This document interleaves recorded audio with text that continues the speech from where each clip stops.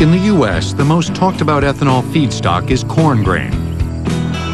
But corn grain ethanol yields only slightly more energy than the amount of fossil fuels needed to harvest and distill it. For every unit of petroleum that you put into the production process, you get 1.3 units of fuel ethanol energy out. So it's slightly positive, but it's not as good as it could be. By contrast, the sugarcane ethanol used in Brazil yields 8 units of energy for every unit of fossil energy put in.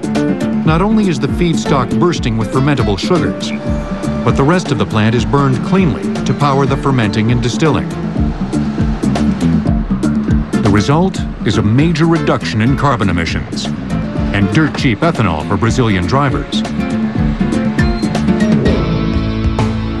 At the National Renewable Energy Laboratory in Golden, Colorado, researchers aim to hit similar levels of efficiency by extracting sugars from the entire plant, which includes the so-called cellulosic biomass.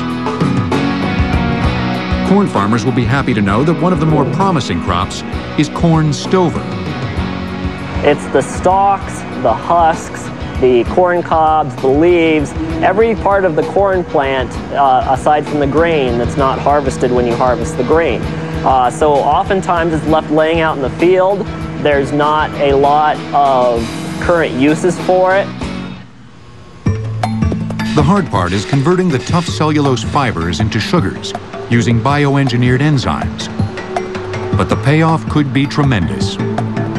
With biomass, we're talking ratios on the order of 10 to 1. So for every unit of fossil energy or petroleum that you put into the process, you get 10 units of fuel energy out the back end. The tall prairie grass, known as switchgrass, may prove an even more powerful biofuel crop.